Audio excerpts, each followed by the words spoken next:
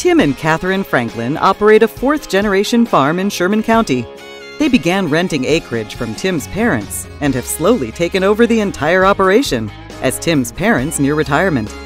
The couple operates 4,500 acres of dry land and irrigated no-till that produce corn and wheat.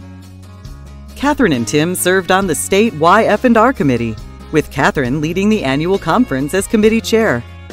They continued their service to YF&R while on the American Farm Bureau YF&R committee. Tim has served on the Sherman County Farm Bureau board since 2011.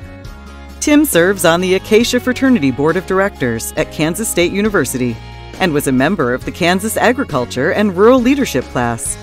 Katherine is a member of the local PEO and currently serves as vice president. Both are also active in their church.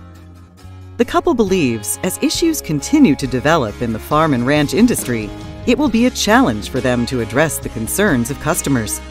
They believe Kansas Farm Bureau is uniquely positioned to help address issues through advocacy and education.